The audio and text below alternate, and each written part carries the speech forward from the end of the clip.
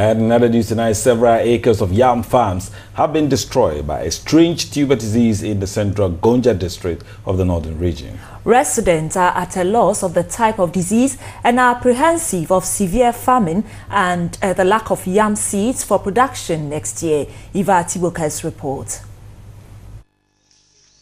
The inhabitants of Tuluwe and Chama traditional areas are known for their large-scale yam production. They produce and supply yam to most parts of the country and beyond over the years.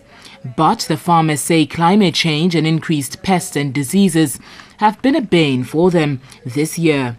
Me in particular, I may say that it's from the rain. This year in particular, everywhere in Ghana we'll be hearing that after yam it has some problem. There's some sort of strange disease which we haven't seen before.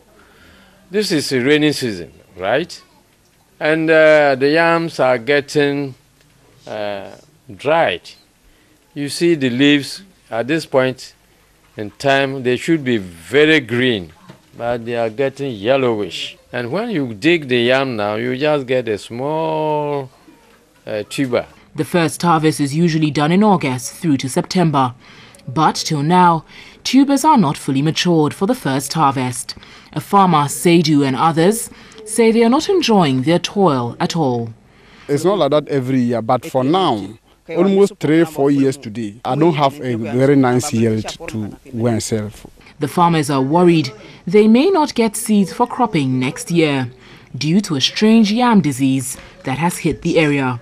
Chief of Tuluwe traditional area, Samuel Sulimana Mahama, is worried about the situation.